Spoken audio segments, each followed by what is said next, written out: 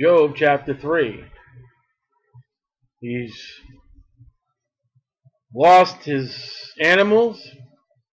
He's lost his children. Wife turns on him and leaves. He's in pain from head to foot. We leave off in chapter 2, verse 13. He's sitting on the ground for 7 days and 7 nights. It says that his grief was very great. After 7 days and 7 nights, after this, opened Job his mouth and cursed his day. Now you run that back to chapter 1, verse 4. Remember it says all the children met on his day? You run this chapter here, that's a birthday. See, scripture with scripture will answer your question. Isn't that great that when you go in churches today and we got a birthday for this person, that's everyone saying happy birthday. And Job and Jeremiah are 2 men, godly men used by God who God spoke to, cursed the day they were born. And you got to admit, as we read what Job says and what Jeremiah says, listen, when you're born, guess what? You're born into trouble. I mean, what's happy about it? To realize that when a woman gives birth to a child, male or female, that child one day will populate heaven or hell. And I don't care if that child lives underneath the bridge for the rest of their life, or if that child has all the money in the world and everything given to it in a palace. That child is going to have pain and sorrow and misery and troubles.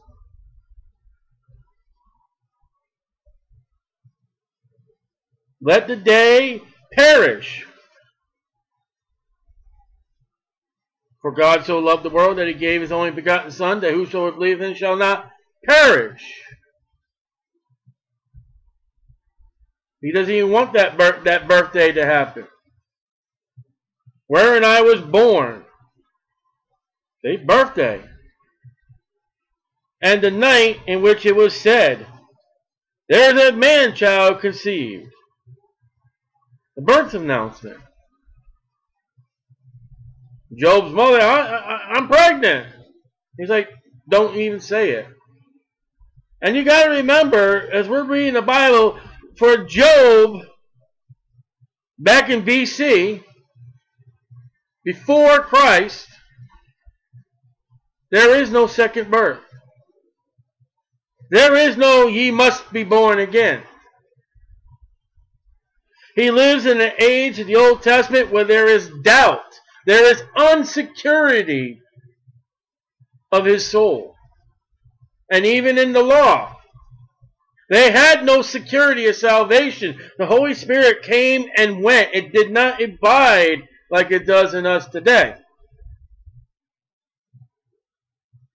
The guy just lost 10 children. He just lost everything. He just got cussed out by his wife. Don't call the man a fool. Don't yell at Job for being like he is in this chapter, because we left him in very great grief. And don't say, oh, I would do better than Job. Maybe Satan will return the favor. Better be careful. Let the day be darkness for him. Let not God regard it from above. Let God not write my name and keep a book, as we're reading about Job in his book. From above. Neither let the light shine upon it. He's talking about birth itself. The time when that baby comes out, it's all darkness. There's no light. And we go through this thing, he doesn't even want to see the light of the world, I'm saying. The sun, candles, the moon. He did not want to live, being the state he's in.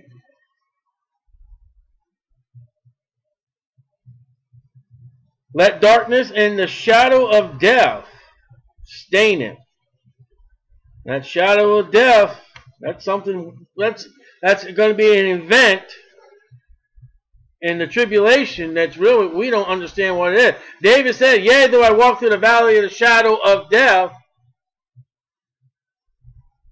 Not only is it a tribulation passage, but there is some kind of, when death comes, there's a shadow or something. Now you can just run the scriptures, but unless you died, you can't say, and don't say these people that come back to life, I've seen, no, you were on drugs. They drugged you in the hospital. I wouldn't listen to anybody like that. I'd go by the scriptures. Jesus Christ is the one that made life and death. I'll listen to him. Let a cloud dwell upon it. That's another weird. As I'm studying the book of Isaiah, there's something weird with a shadow of death and a cloud. Job is not only speaking, he's in pain and sorrow. He's not only speaking of his pain and sorrow, but the Holy Spirit's coming in and he's speaking of the tribulation period. When those Jews are going to be running from the Antichrist to Petra. 42 chapters, 42 months in pain and sorrow with Satan at their heels. You're going to see Satan get into these three friends off and on. Satan's working on them right now.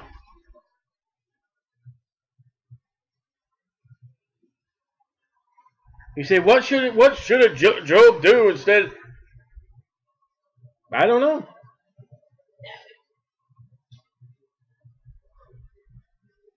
He's angry. He's upset. He's in pain. He's in sorrow. To him, yes, it looks like God did it all. He does not know chapter 1 and chapter 2. He did not, like we don't see what goes on in heaven.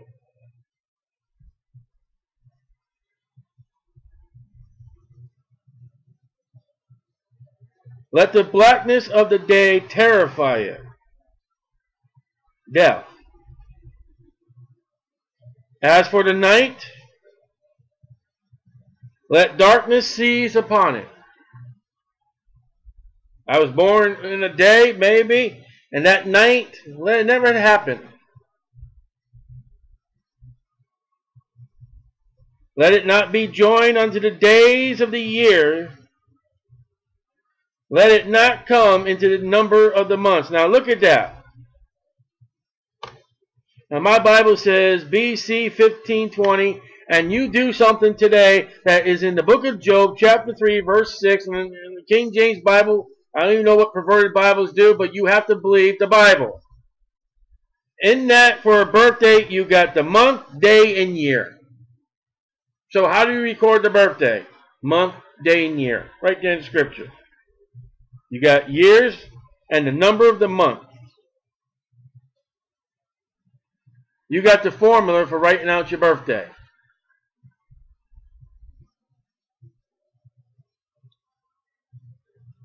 That came from a Bible.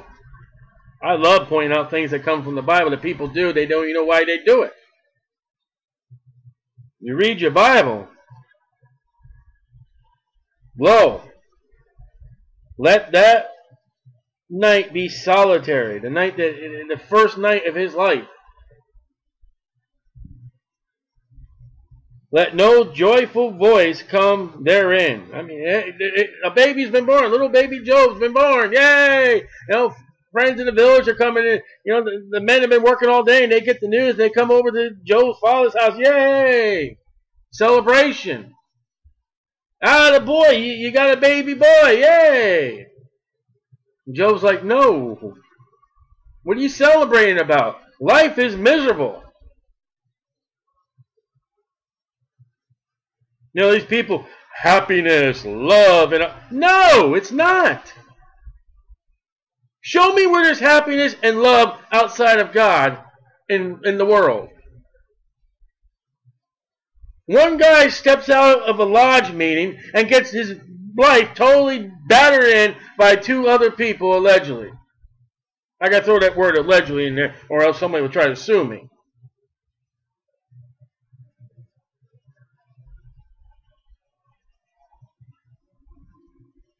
All the stuff that goes on in this world today and has going on. Love and that the United States government back in the 1940s and 1950s were testing atomic bombs in the deserts of New Mexico, and all their citizens are getting hit with radioactivity. Oh, so sorry. Intercontinental missiles, submarines, machine guns. Love? Life is miserable. You go over in Asia, your country sends you over to Asia, and you get a prisoner of war status.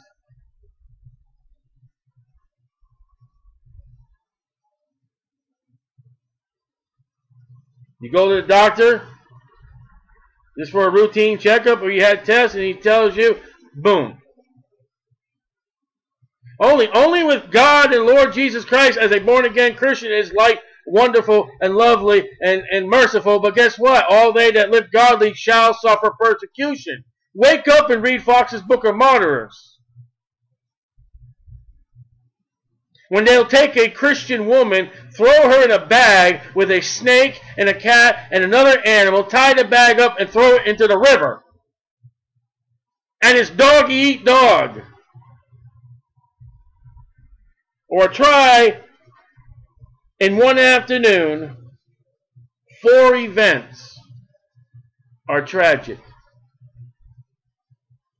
And then now you're sitting there with all these sores from head to toe.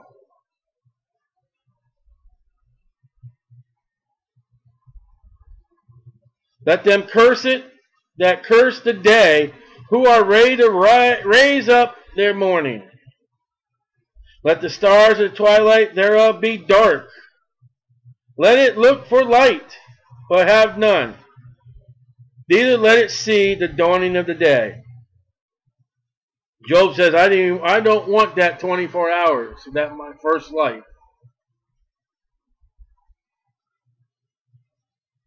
Why? Why would he be doing this?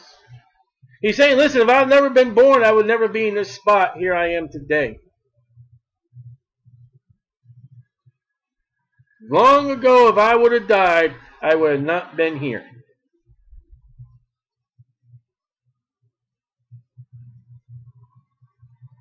And don't go pious with me saying, oh, a tragedy. I would never act like this. No, you would.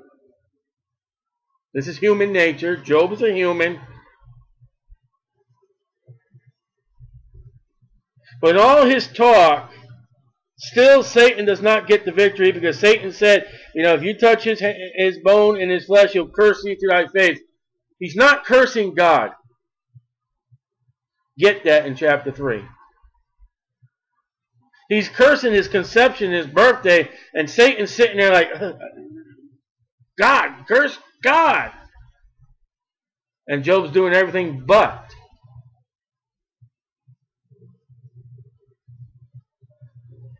So Satan loses that battle. Today, us humans, and I include us, as in me also, when something little in our life, unlike Job, and God, why do you do this?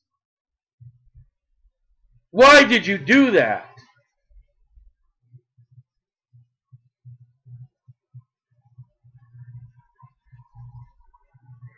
That may be cursing God. I don't know how far that comes. See, we think of curse as, 4-letter words. How about blaming God for something he never did? Or blaming God for something that you did that he's doing to correct you? Imagine a child doing something wrong. Father takes the paddle to their little behind, and they turn around and say, why'd you do that for?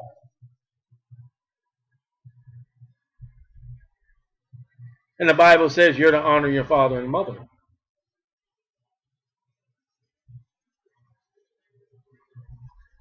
Isn't that interesting? And he does not blame God at all. All he wishes, the only thing he wants is, I wish I never lived through this. That's what he's saying. I wish I had never gone through this day. Or at least God, if he would say something with God, at least God, you could have prepared me for this. I mean, like I said, only thing today I could think of something as a weather phenomenon, like a tornado or a tsunamis that hit in Japan. I mean, 1 minute everything's happy, and the next minute your whole life is gone.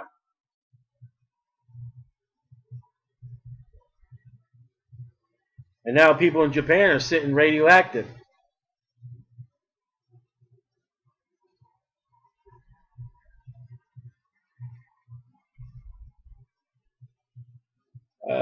Verse number 10.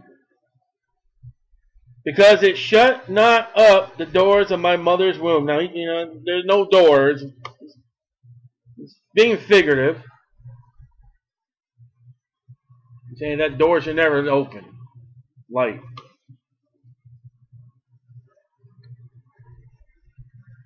Nor hid sorrow from my eyes. See, there's what it is. I'm in sorrow. He's got sorrow of pain. He's got sorrow of loss. He's got sorrow of confusion. He's crying. I'm on this ground crying. I don't want to be like this. Why died I not from the womb?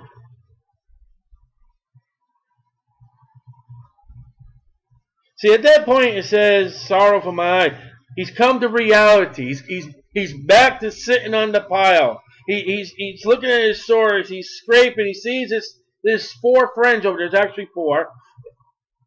Or maybe he came along later, but there's at least 3 friends there. He's looking at them. You just ever been in a situation where you're sitting there and you think people are just staring at you in disgust? You can just picture those 3 guys looking at him like, they don't want to be near him. They're afraid he's sketchy. They're listening to him blabber on now. They think he's a fool, the rest of the chapters in the book. And Job's come to reality. He's sore. He looks over the horizon maybe and sees the smoke or the graves of his children or whatever it is. And he's like, sorrow. Why died I not from the womb? After all this, Job's reaction to what happened is, why did I just die? I would never have to live this day. Now, I do not think he's thinking suicidal. He's looking at life like, hey, if I never lived, I would never be living this.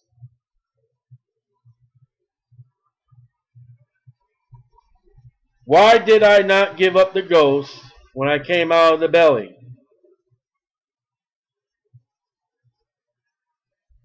Why did the knees prevent me?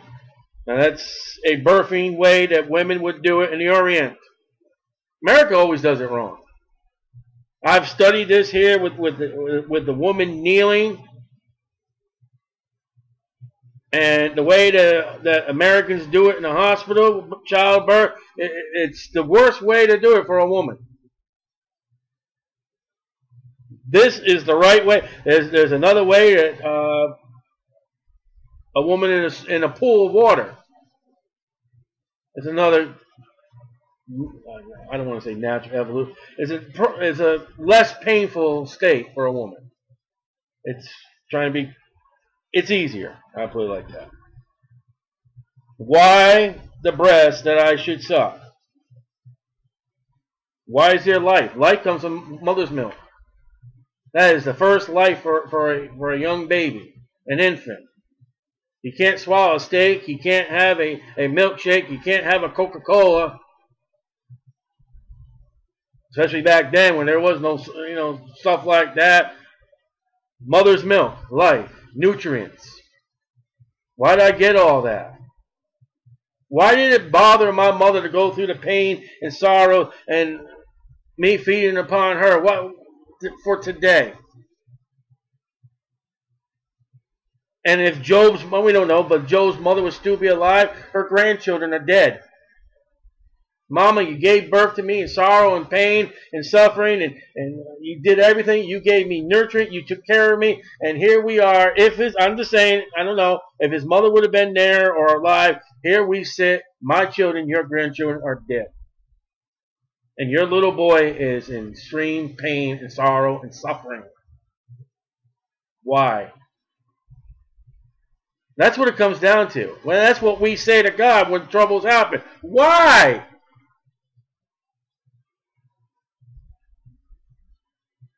Why? There are times when you've been so struck by something, you probably want to die. Mean person you are. You want to die. No, it's scripture. It's found in Job chapter 3. Don't condemn the person. It shows they're human. They got human thoughts. They're right. As far as human. It's natural. A lot better than Job taking a sword and killing himself. That would have been unnatural.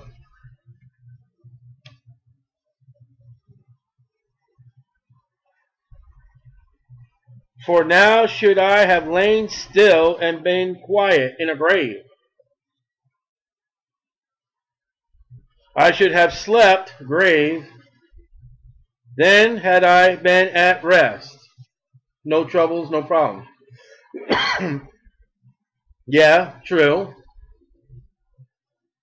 But he would never have enjoyed his children like the times that he had. He was a good man, we know by the book of Job. I mean, he wasn't an overlord over his servants. They cared about him, and he cared about them. Job had good times. And God was pleased with Job. I mean, God spoke to Satan and said, listen, this man is perfect, upright, and eschews evil.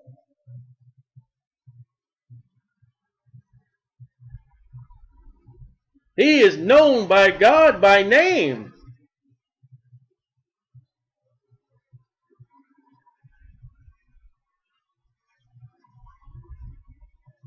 But Job doesn't know that. He's thinking now, right now. He's not thinking back then. He's not thinking ahead. He's thinking right now, as every Christian should do. You don't look to tomorrow. You don't look back. Right now.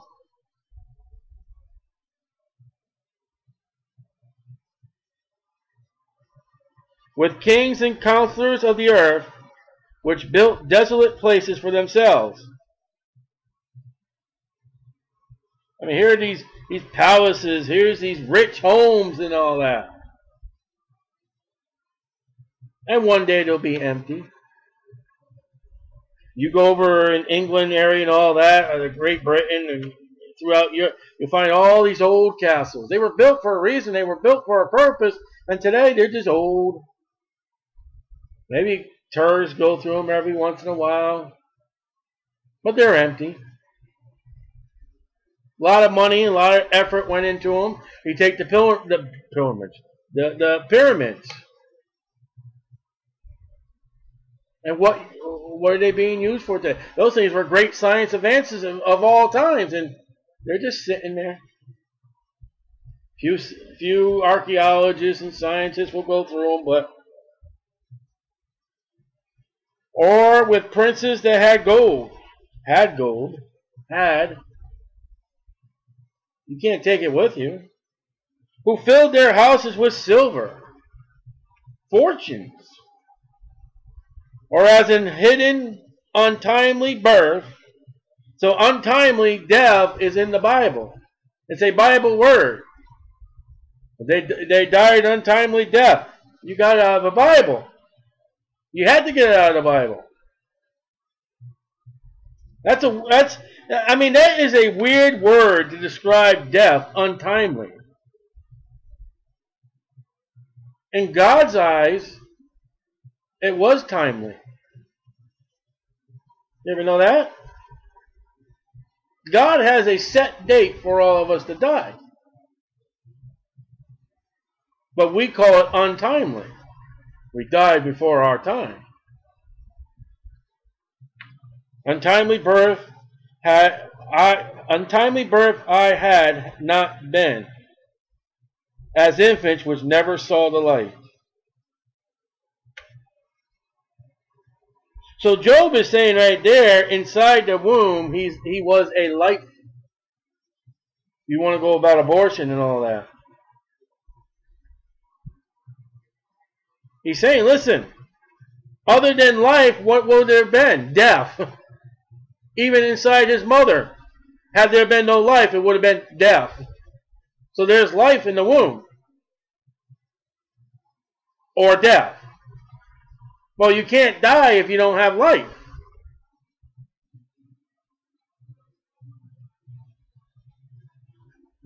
So, when it comes to Dr. Ruckman, with great things he teaches, he's wrong on that account. Because Job said, I wanted to die in the womb. I can't die if I don't have life.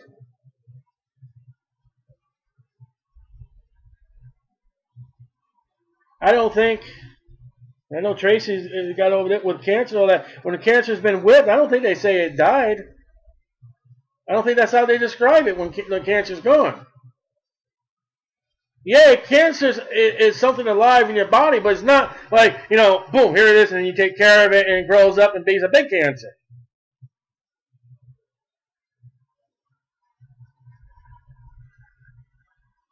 Unlike a baby.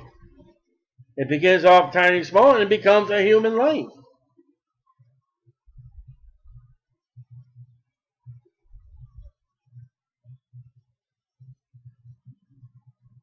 There the wicked cease from troubling, and there the weary be at rest. He's saying right there is a very true statement there. You probably missed it when you read through it. You know what he's saying right there? Yeah, I'll apply it to a Christian. When you're in the grave, you don't sin no more. And that's a true fact. The only way you will be 100% complete and perfect, 100%, is for a born-again Christian is two events to happen in your life. One, you die, or two, you're raptured. Then, if you're to die or be raptured, you don't have to worry about sin no more. That's it. It's gone.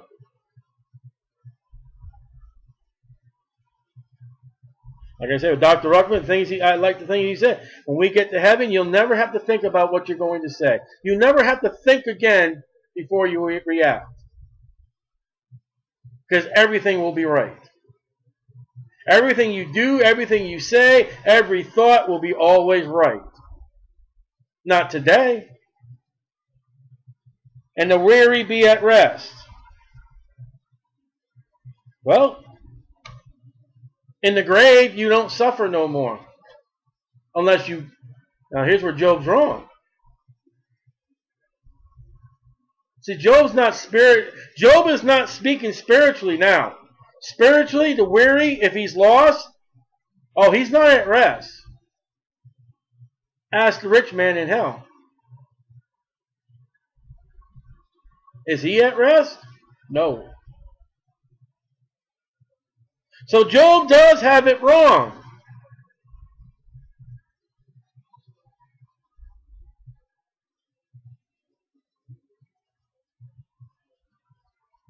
If you die out of the grace of what God has provided for the time period you're living in, you will suffer trouble and you will be weary in hell. For the born-again Christian, your sins are done. Paul says we sleep. For the born-again Christian, your death is no more pain. No more sorrow. As a born-again Christian, you will never need pain medicine again when you die. And you have trouble sleeping, you'll get the sleep you need. And then when the worms and everything eats your body, you don't feel it.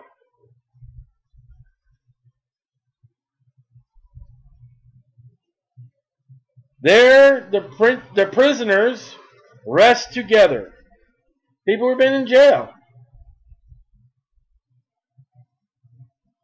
A graveyard is a big resting place if you're saved. If you're lost, it's a place of suffering and sorrow.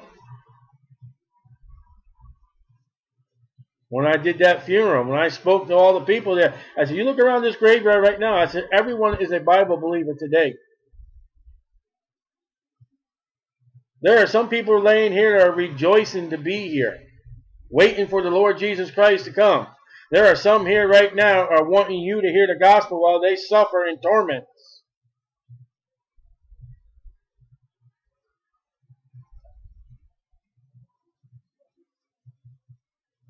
They hear not the voice of the oppressor.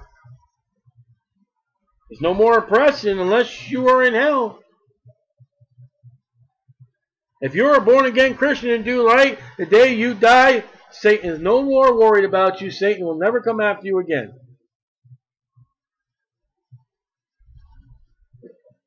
For the born-again Christian, there's two ways to get Satan off your back. I don't even want to mention the first one. Just drop out of service. Too many have done that. Number two, die. And then Satan will never be worried about you again. Don't you think the Satan and the devils in hell rejoiced the day that Paul died?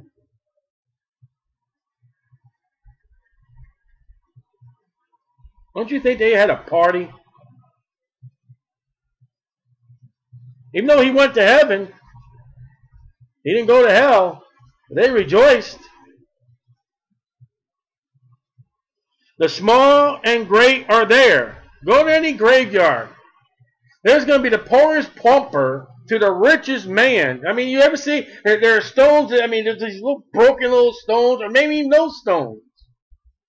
That graveyard that was in the trailer park we live in, it was this tiny little stone here, it just said servant girl. We don't even know her name. And you go to the cemetery, these big mausoleums and stuff like that. Well, you're both dead. And it's probably sorry you're probably both in the same spot. For broad is the way that leads to destruction. I don't care if you don't have a marker no more for your graveyard or you got a mausoleum. Listen, if you died outside the grace of the Lord Jesus Christ, you're burning in hell. And the servant is free from his master. No dead servant is serving anymore. Job is telling, in his complete sorrow, in his anxiety, in the pain that he's having, he's speaking the truth. He's defending death. He's telling you, this is why I want death.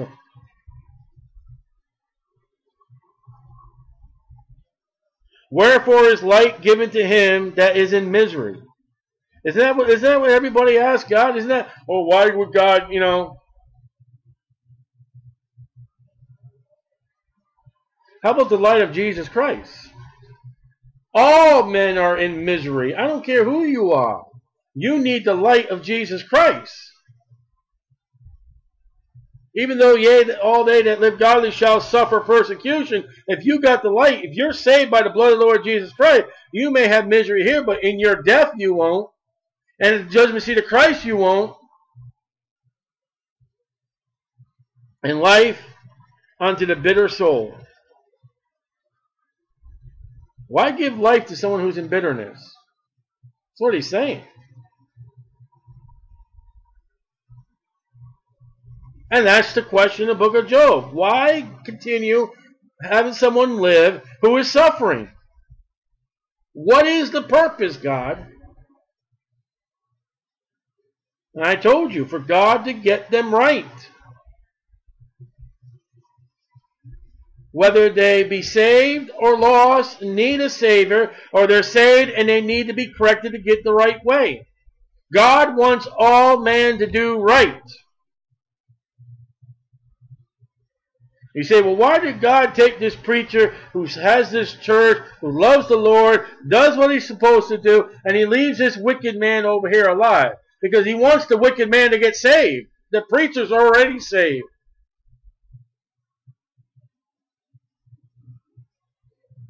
The Bible says in Psalms, it's a joy to the Lord, the death of his saints.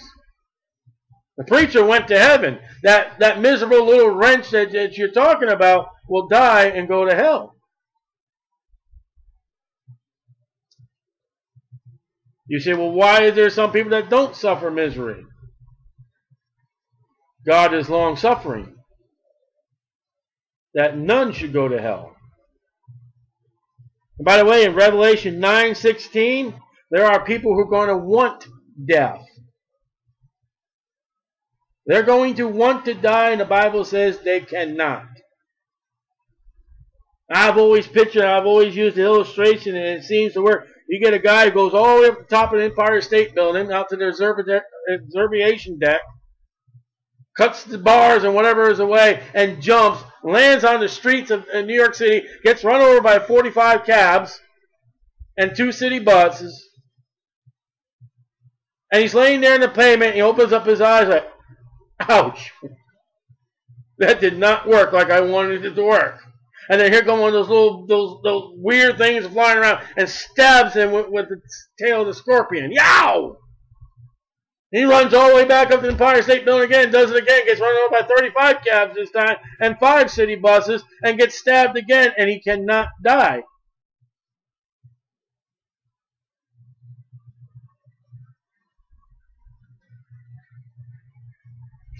Which long for death, but it cometh not. And dig for it more than hidden treasures. He just prophesied Revelation 19, verse 16. If somebody really wanted to die, they can do it today.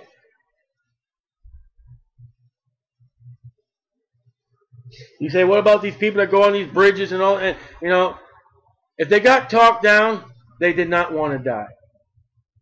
That's plain and simple. You may not like that. I don't care. Because if they really wanted to die, they would have been in the water or wherever that bridge is, what's over that bridge. They needed somebody to talk to. They needed somebody to lean on because they thought they were lonely. They thought no one cared. They were just reaching out. It's their way to reach out. But had they come to that final point that, hey, I'm on, this is gone. Listen, they find bodies out there all over and they can't explain what happened. And it was that person, no outside interference, that person wanted to die. And it's tragic.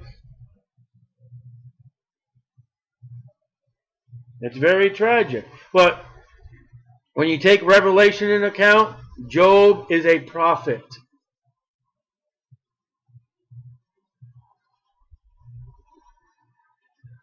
You know what Job's telling you? With the pain and suffering of Satan going after the Jews. Now, this is what Job's telling you now. Let's jump off him. Let's go into the future. Let's go into tribulation. Job is saying there are going to be Jews out there. There are going to be people out there that are going to want to die. They're going to try to die, and they can't. That's the misery. You go over there and read where those things come out of that pit there, and they got the scorpion tails. I think it's 6 months, 7 months of pain after they're stricken. Meanwhile, with hail coming down and no water to drink but blood, and all those trumpets, the vials and the seals and the 3 woes. And if you're a Jew, you can't receive that mark. Then it's going to be the guillotine, or you run down the Sale of Petra while Satan is chasing you, and you got the shadow of death, this cloud, that when you go get your manna, you're going to have to do it quick, or that you're going to get whatever that death thing is. He's talking about the Jews in the tribulation as a prophet.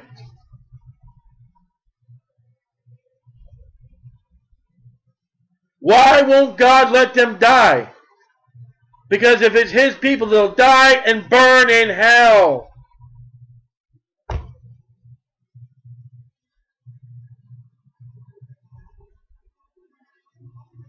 Hid treasures. More than hid treasure. Didn't Jesus tell a parable about a guy who went and found a pearl and was hid in the ground? There's a treasure. Which rejoice exceedingly and are glad when they can find the grave. Now that's not true. You know how you know? How many funerals have you gone to and you've seen the body get up and start dancing around? No. Especially that body, that soul is in hell. They ain't happy. Now if you're saved and you believe on the Lord Jesus Christ as your Savior and you die, you are happy. You are rejoicing. You've got your arms wrapped around the Savior.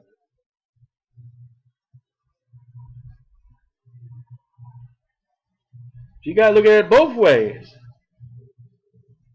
Why is light given to a man whose way is hid? Well, every man gets light from God, as much light as they want, and whom God has hedged in. He's acknowledging, we read that God, Satan said, listen, you got him hedged in, God. He's saying, God, I'm hedged in. You know what he's saying? God, I'm hedged in. God, why didn't you prepare me for this? You could have helped me along. You've hedged me about, God. You protected me. And you didn't give me no light.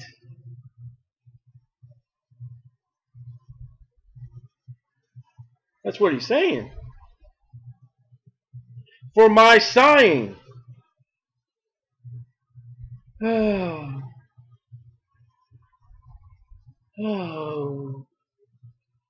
Cometh before I eat.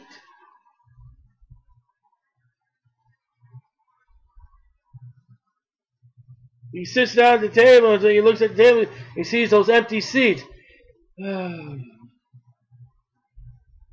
He walks by the barn. All the animals are gone.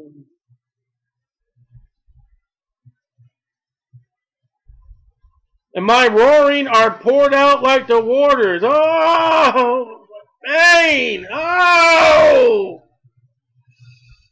how?